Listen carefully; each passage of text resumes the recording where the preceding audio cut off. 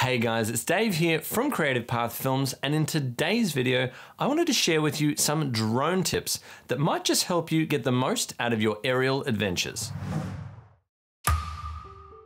So we've previously released a video sharing 10 powerful drone shots that we utilized whilst filming our upcoming feature documentary Against the Tide, which was filmed on the Great Barrier Reef right here in Queensland, Australia. If you'd like to learn more, check out the link up above as well as down in the description. Today, I wanted to expand on that previous video and share with you some valuable tips that might help you improve your drone shooting experience and hopefully help you to cut down on some of those learning curves if you're new to flying. All right, let's get into it.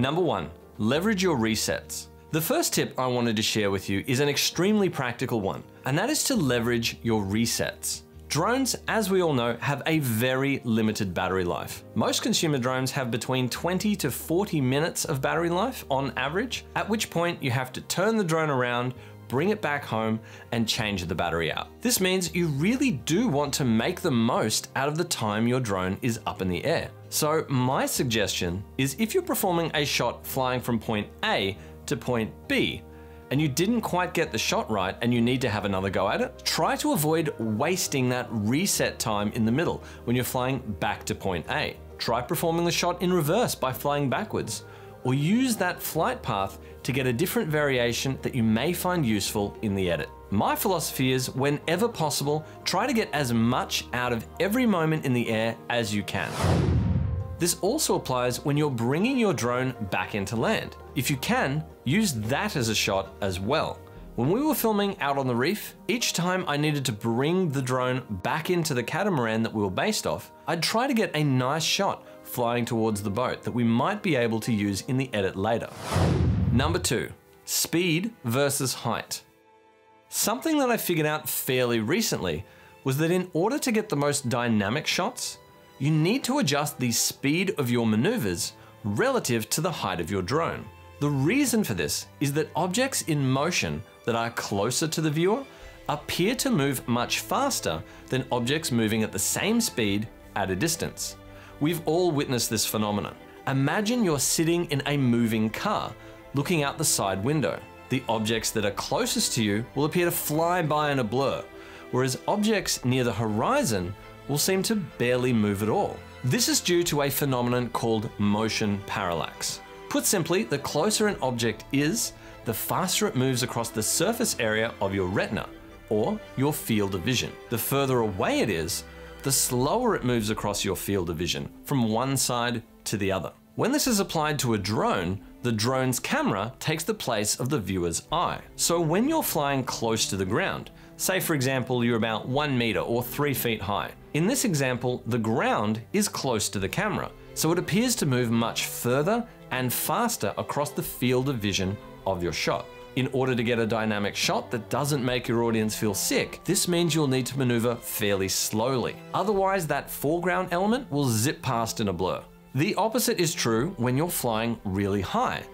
As you increase the distance to the ground, say you're up 120 meters or 400 feet, you need to be moving much faster to achieve a dynamic shot. This means you may have to fly at full speed, which for our drone is about 40 kilometers an hour. And even then, the shot will appear to be quite slow. So the key takeaway here is to adjust the speed of your flying relative to the height of your shot to get the best results. Number 3, ease in and ease out of your shots.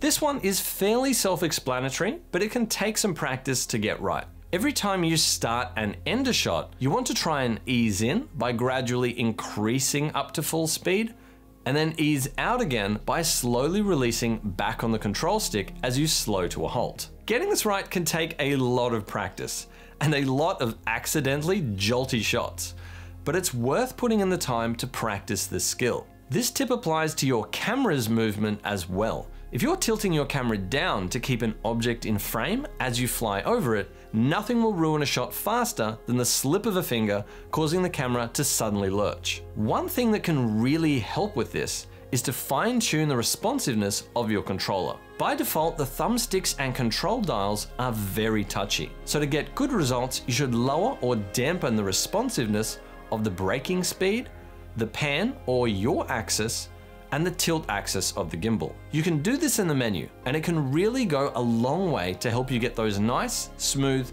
controlled shots. Number 4, avoid micro adjustments. This is one thing that I've learned after making this mistake a lot. When flying, you'll often find yourself in a situation where you realize that your shot is ever so slightly off its line and needs to be corrected. My advice in this situation? Don't. Resist the temptation. Nothing kills a shot faster than a poorly executed micro adjustment. Maybe it's just me and I'm not quite practiced enough yet to execute those really subtle, precise adjustments, but I've found that I'll get much better results by continuing through the shot, even if it's not perfect, and then simply resetting and going again if I need to. Adjusting mid-shot is one of the quickest ways to take a perfectly usable shot and wreck it real fast. Number 5, foreground, middle ground, and background layering. This next tip applies to any composition you create, not just drone shots. One way that you can keep your shots interesting and dynamic is to attempt to build layered shots that incorporate 3 elements: a foreground element, a middle ground element, and a background element. This is of course not always possible, especially if you're up flying 120 meters in the air. But if you're flying close to your subject and relatively low, you might be able to incorporate a foreground element into the bottom of your shot, which can be really effective. This layering adds different points of interest to your shot for your audience's eye to explore, which in turn makes it more interesting to watch. So whenever possible, I always like to have at least 2 layers. But if you can achieve all 3, it's usually a winning combination. Number 6, motivate your movement with emotion. This tip requires a bit of forethought when you're planning out your shots. But if you're able to imagine how you're going to use a particular shot when you get to the edit, this will allow you to be intentional and effective. I touched on this in my previous video, so it might be worth checking out if you haven't seen it already. If you're looking to use your drone shot at the beginning of your scene, as an opening shot, you may want to draw your audience's attention down to a particular part of the scene. For this moment, you may want to employ a shot that flies forwards and down towards your subject. This type of move draws your audience's focus to a singular point, and the closer you get, the more details are revealed. This type of shot makes an audience feel invited into a scene. It feels warm and welcoming. The opposite also applies. If you're looking to close out a scene emotionally, then perhaps a move away from or up and away from your subject would be the most appropriate. Audiences have been conditioned from years of watching cinematic language to know that this sort of shot tends to indicate finality, that we're departing our scene and leaving our characters behind as they ride off into the sunset, so to speak. It creates an emotional distance between the audience and the subject. Learning a bit about cinematic visual language will allow you to use your drone as well as other filmmaking tools to their greatest effect, and a little can go a very long way. Number 7, reveals. My final point is to think about how you can use your drone maneuvers as either reveals or transitions in the edit. There are so many different ways that you can do this. One of my personal favorites is to fly backwards. You can fly back over a subject, slowly revealing some element to your audience as your frame slowly widens. You can also fly downwards and slowly drop your subject into the frame. You can hover your drone in place and have a moving object enter or exit the frame. Think of different or interesting ways that you can reveal elements to your audience or create transitions between scenes. Drones can be really powerful when creatively used in this way. Well, that's it guys. Those are my top drone tips to help you get the most out of your tiny flying camera. If you enjoyed this video, please let us know by leaving it a thumbs up.